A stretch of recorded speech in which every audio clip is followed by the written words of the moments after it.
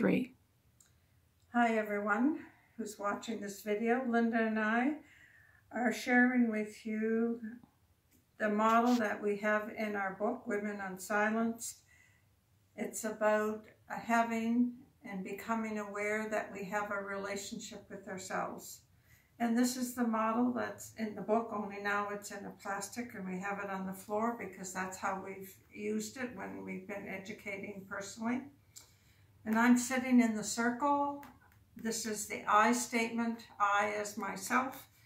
And each one of these circles has a different label. This is an emotional feelings, the fact that we have emotions and we have to learn to understand and name them. Physical feelings, that involves physical hurts, but it also we need to come to understand that emotions also create physical pain. So we can learn to distinguish between a physical pain and emotional physical pain. And this circle here is about our thoughts, our attitudes, and our beliefs. And then our boundaries, how we relate with ourselves and others around us. And here on this side are a lot of messages that women have told us that they've been told or have been said to them. And there are also messages here about healing messages. So I'll start with 2 messages. These are the messages that women have been told repeatedly by their non-state torturers, that they are bad, they are stupid, they deserve what they're getting.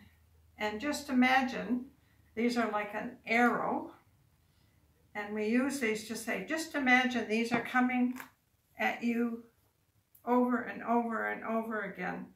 So the impact is that you start believing what you've been told.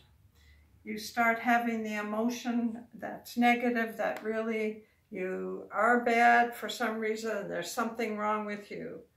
Even though those are all lies because they're the torturer's tools to destroy you, you don't know that. So in healing, it's to challenge those messages. And we have healing arrows too. This one says, I hear that you feel. What do you feel? Part of healing is learning what you feel. And if you feel you're bad, it's to learn that that is not true. So as you learn truthful messages, you start developing a more true and positive feeling about yourself. So those messages come over and over again to heal the negative ones. This here is another one. It's about respectfulness. What does it mean to you? That's helping you define for yourself your relationship with, to, and for yourself. So we work at those and just think what that does over and over again. Your relationship with yourself starts shifting.